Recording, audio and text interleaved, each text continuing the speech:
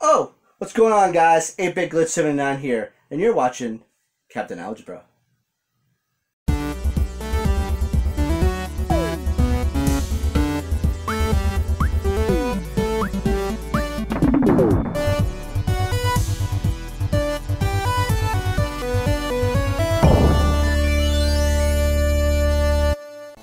Hey everybody, Captain Algebra here. It's the beginning of the month, which means it's the best time of the month, because Video Games Monthly is here.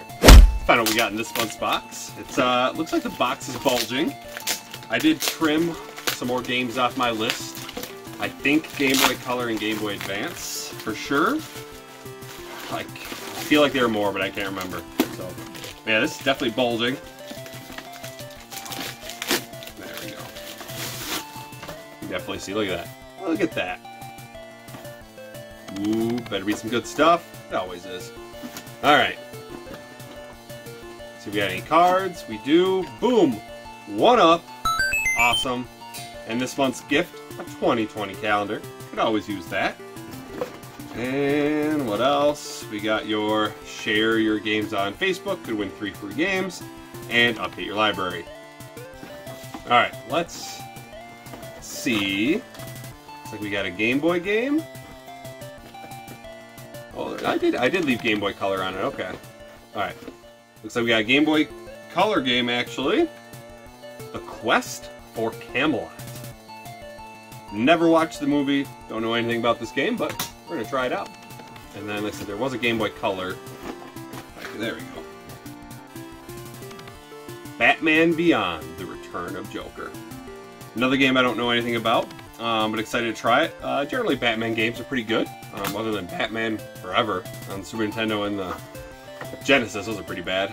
Alright, let's go. Looks like GameCube or PS2. It seems like not a real case. I'm assuming GameCube. Yep. Teenage Mutant Ninja Turtles. That's awesome. I have this for the PS2.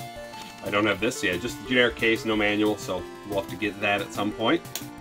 But very cool. I actually like this game.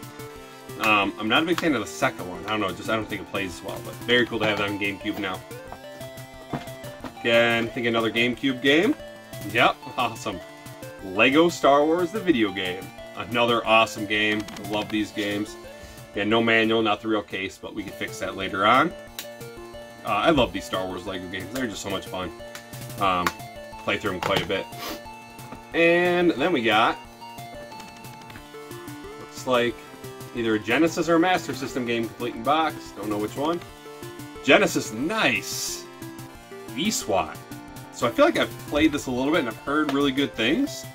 Let's see, is it complete? Oh, it is. Nice. Great job, VGM. That's awesome. And this is the E's, and we're in the G's for Genesis A to Z, which means we'll definitely be streaming this one soon. That's awesome. Very good shape. Really excited to try this one out.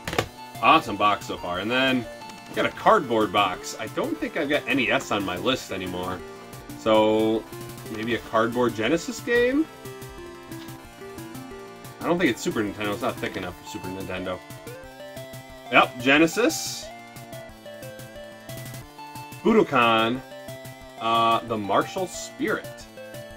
That's awesome. Very cool. Let's see, we got the game. There we go.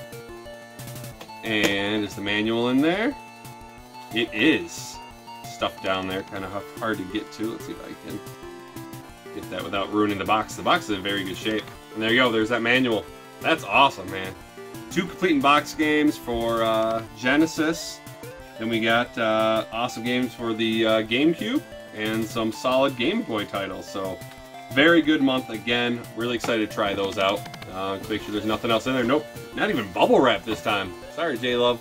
But thanks for watching, guys. Until next time, this is Captain Algebra, signing off.